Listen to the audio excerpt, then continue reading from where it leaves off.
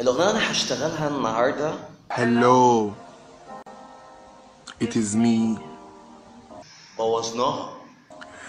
I was wondering if after all these years you would like to meet. كل من فاكر نفسه سوبر ستار يقدر يمسك الأغنية ديت ويغنيها. Hello from the other side. من غير ما حتى نفهم ازاي نغني اصلا انجلش. تمام. كل اللي بنعمله ان احنا بنأذي ودان بعض مش اكتر ولا اقل زي ما شفنا عند الاخ ده. طب انا ليه اخترت اغنيه؟ والاغنيه الاول اسمها اديل، مش اديلي ولا عديلي، اديل. عشان تطور الليسننج سكيلز بتاعك او مهارات الاستماع لازم تفهم حاجه.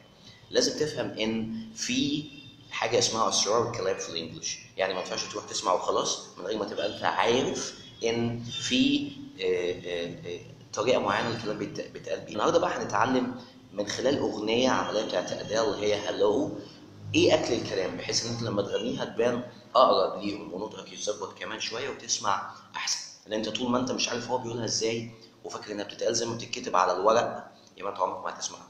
Hello, it's me.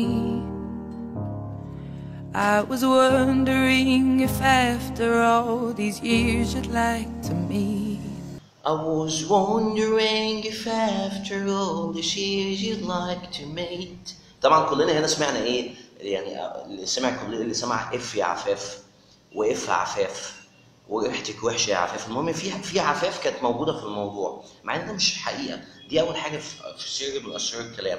احنا عشان لسه حسينا كده في الانجليش بدائي شويه ففاكرين ان كل كلمه هتنطق لوحدها، مع ان في حاجه اسمها word connections. بص معايا كده على if after all if after all. على وزنها بقى دايما لما بتلاقي كلمه بتبتدي بفاول والكلمه اللي قبلها بتنتهي ب consonant، الفاول ساوند اللي هو طبعا احنا عارفين الفاولز وهتلاقوا دلوقتي على السبوره بيشدوا الكلمه الجديده وتربطها في الكلمه اللي قبلها. دي اللزقه اللي بيربطوا بيها بعض، ده معنى كلمه word connection. مفيش حاجه اسمها like it، مش لازم الحزقه. ما تقولي like it، ما هي طبق بقى يعني من الاغنيه خد وطبق بقى وانت بتقرا. مفيش حاجه اسمها share it. مين اللي share it بالظبط ولا مين اللي share it؟ share it. في اول فريز دي او اول مقطع معانا او اول فيرس كان عندنا برضو حاجه ثانيه حصلت اللي هي ايه بقى؟ I was wondering. ما قالتش اي ووقفت ريحت شويه وبعدين قالت wondering. تمام. لازم نفهم حاجه في الانجليش، الاي والماي لما بتيجي تتكلم بسرعه بتتاكل، ما بتتاكش على الاي. يعني مثلا ما بتقولش ايه بالذات لو جاي بعدها حرف، لو الكلمه اللي بعدها او الفعل بيبتدي بكونسونانت او حرف ثابت ما بتقولش اي وتريح شويه مين، تقول امين. تمام. I was wondering. مش لازم تقول I was. نفس النظام ماي. مش لازم لما تيجي تقول في الانجليش اسمي تتعبنا معاك وتقول لي my name، ما تقول لي my name. To go over everything. To go over everything. ربط الكلام مش بس بالكونسونانتس في الانجليش، ممكن كمان يبقى فيه ربط كلام ب نربط فاولز. يعني لو كلمتين بتنتهي ما قالتش go over، ارجع اسمع تاني ما قالتش go over، قالت go over. go يعني في W. دايما زي ما عملت في فيديو تاني، لو في كلمه في الانجليش بتنتهي بفاول ساوند او يو يعني برضه بيبقى مضمون، والكلمه اللي بعدها بتبتدي بفاول ساوند برضه بنربطهم ب W. فماشي مش لازم تقول لي go ahead، ده النطق المصري. تقول لي go ahead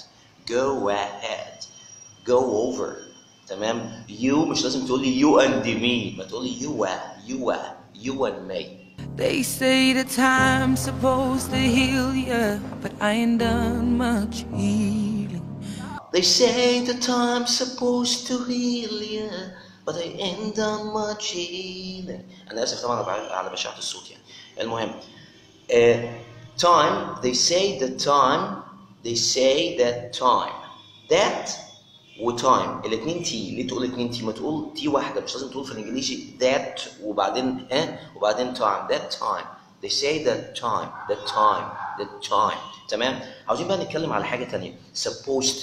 supposed واحد يقول لي هي مكتوبه supposed to في الانجليش اي كلمه في الانجليش او اي فيرب بينتهي ب او اس اي او يو اس اي في المضارع بيتنطق الاس زي يوز، زي سبوز. لكن في الماضي بالذات لو اتحط بعدها تو بيبقى عندنا الاس الزد في المضارع بتتقلب نطقها، انا بتكلم عن نطق، بتتقلب اس في الماضي. هي في المضارع كانت بتتكتب اس برضه بس بتتنطق زد، في الماضي بقى بتتقلب اس والدي بتتنطق تي في سبوست، وعندنا كمان تي ثالثه نلزقها في التي دي يبقى تي واحده، فالكلمه تبقى بعد ما كانت سبوست تو بي النطق المصري تبقى سبوست.